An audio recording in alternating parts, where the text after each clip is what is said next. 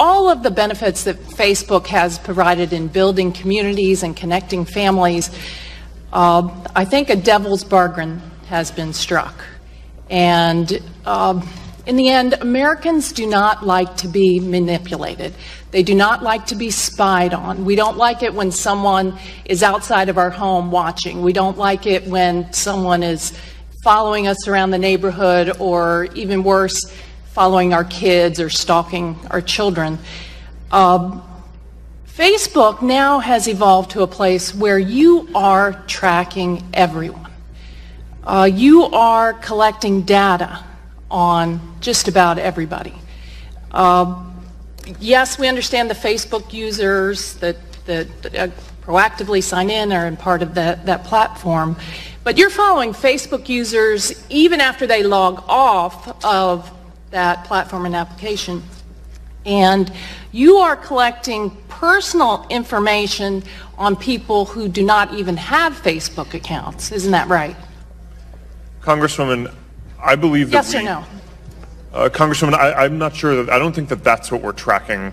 No, you're collecting, you have already acknowledged that you are doing that for security purposes and commercial purposes. So you're collecting data outside of Facebook. When someone goes to a website and it has the Facebook like or share, that data is being collected by Facebook, correct?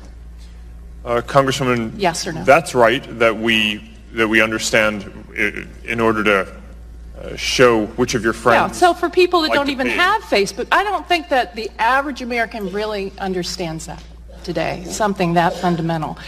And that you're tracking everyone's online activities, their searches. You can track what people buy, correct?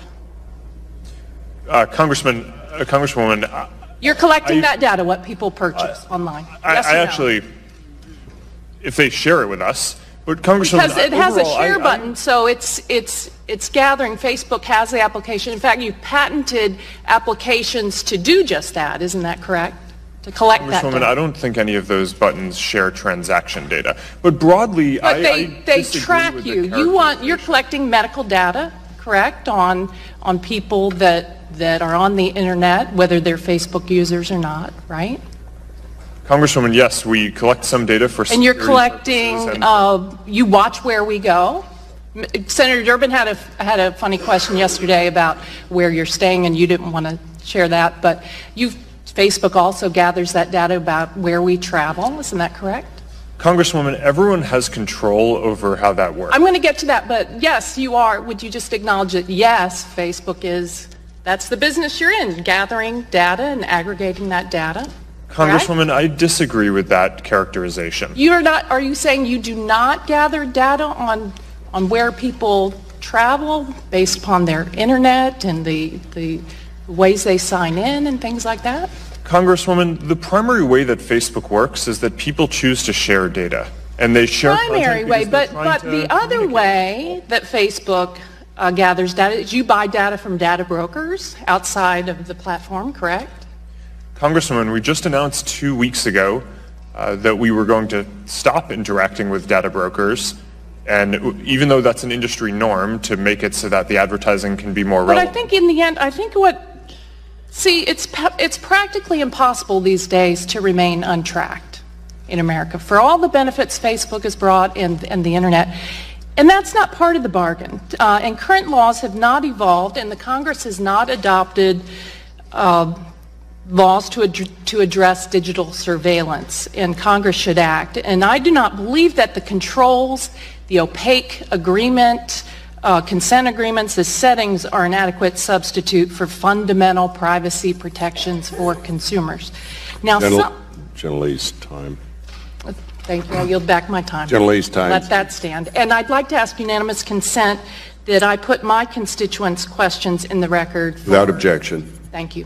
Chair now recognizes gentleman from Kentucky, Mr. Guthrie, for... Thank you, Mr. Chairman. Thanks for being here. When I first got into public office, the internet was really kicking off, and I had a lot of people complain about ads, just the inconvenience of ads, trying to get in the cumbersome of the internet. I remember telling someone one time, being from Kentucky, a basketball fan, I said, there's nothing I hate worse than the 4-minute timeout, the TV timeout. It's flow of the game and everything. but because of the 4-minute timeout, I get to watch the game for free. So that's something I'm willing to accept to move for free. What you're not really willing to accept is that your data is just out there and it's being used. But it's being used in the right way, and it's funny because I was going to ask this question anyway. My friend, I was planning a family trip to Florida, and I searched a town in Florida, and all of a sudden I started getting ads for a brand of hotel that I typically stay in, at a great hotel at the price available to the public because it was on the internet, that I was willing to pay, and stayed there. And so I thought it was actually convenient. Instead of getting just an ad to some place I'll never go, I got an ad specifically to a place I was looking to go, so I thought that was convenient. And it wasn't Facebook, although my wife used Facebook to message my mother-in-law this weekend when we were meeting up, so it's very valuable. We get to do that for free because your business model relies on consumer-driven data.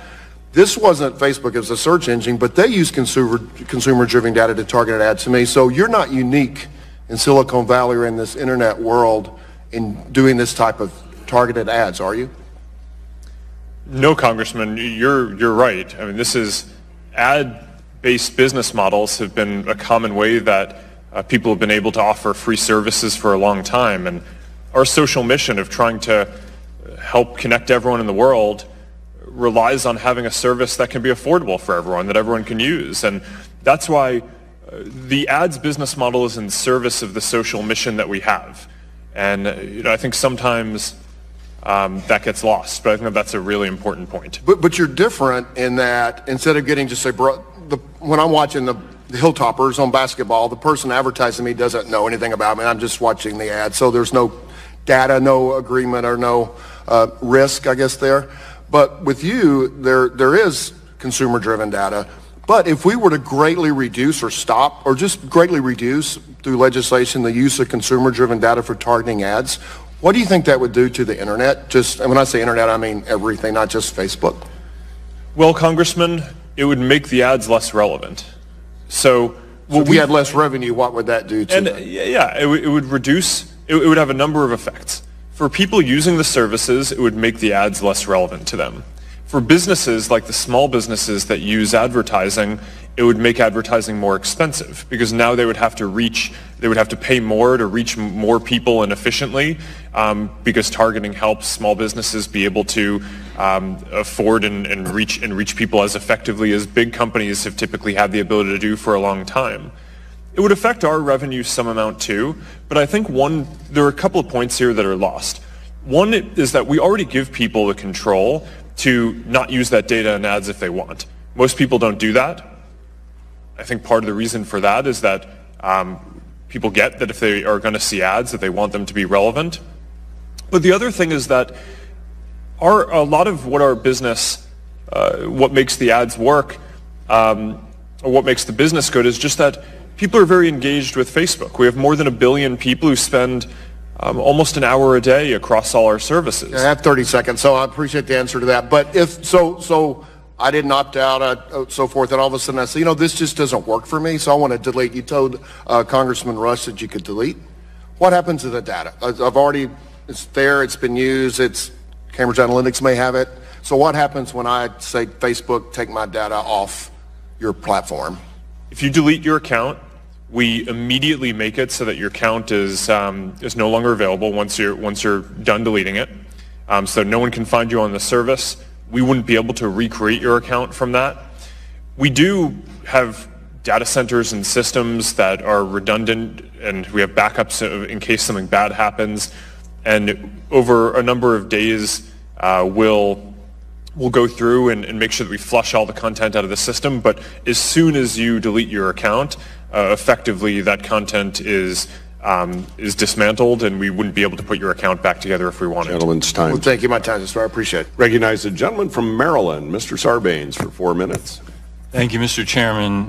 Good morning, Mr. Zuckerberg. I wanted to get something in the record quickly before I move to some questions. You had suggested in your testimony over the last couple of days that Facebook notified the Trump and Clinton campaigns of Russian attempts to hack in to those campaigns, but representatives of both campaigns in the last 24 hours have said that didn't happen. So we're going to need to follow up on that and find out what the real story is. Do you want me to? No, I'd like to move on. You can provide a response to that in writing if you would.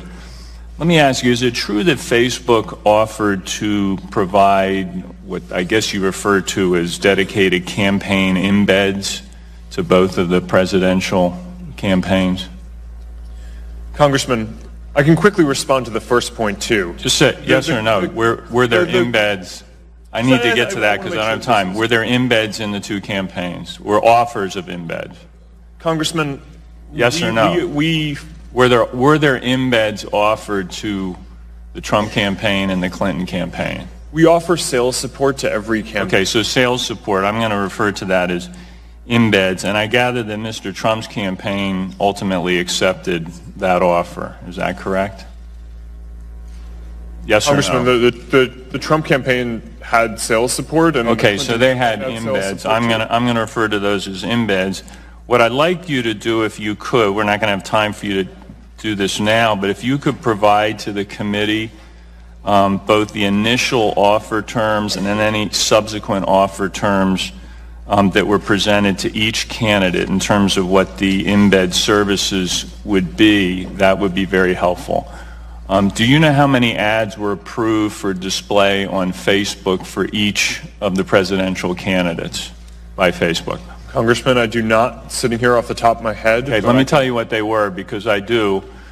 President Trump's campaign had an estimated 5.9 million ads approved, and Secretary Clinton 66,000 ads, so that's a delta of about 90 times as much on the Trump campaign, which raises some questions about whether the ad approval processes were maybe not processed correctly or inappropriately bypassed in the final months and weeks of the election by the Trump campaign. And what I'm worried about is that the embeds may have helped to facilitate that. Can you say with absolute certainty that Facebook or any of the Facebook employees working as campaign embeds did not grant any special approval rights to the Trump campaign to allow them to upload a very large number of Facebook ads in that final stretch? Congressman, we apply the same standard to all campaigns. Can you say that there were not special approval rights granted? Is that what you're saying? There were not special approval rights granted by any of the embeds or support folks, as you call them, in that Trump campaign? Congressman, yes or no? what I'm saying is okay. that we all right, if you're saying yes, then I'll take you at your word.